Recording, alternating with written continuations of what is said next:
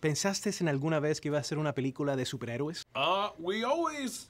I mean, did I ever actually think they would let us? No. I hoped we would, honestly. Ever since we became movie writers, we wanted to do a movie like this, especially as they kept getting made and more popular. As someone who's a lifelong comic book fan, we felt like we really had an original perspective on it and something that we could add to the genre. And so... but did I ever actually think someone would give us the money to do it? No, I didn't ever think that would happen, and it's amazing that it did. En esta película yo me reí mucho. Esta es una película de superhéroes. ¿Esa era la intención? Of course, yeah, definitely. I mean, I think that's what we thought we could do differently, you know. There's been a lot of action comedies that are great, but for some reason no one was quite able to crack the code of converting that into a superhero movie. Has cambiado mucho. ¿Hay una presión de parte de Hollywood por cambiar tu imagen? No.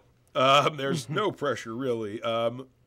You know, for this movie, I lost some weight, and it was totally our idea. Creatively, we just thought the movie would work better if I was physically just kind of more average size rather than being bigger, you know. Right. But no, no one has ever had a conversation with me in my entire professional life where they're like, you know, you should probably do your hair better.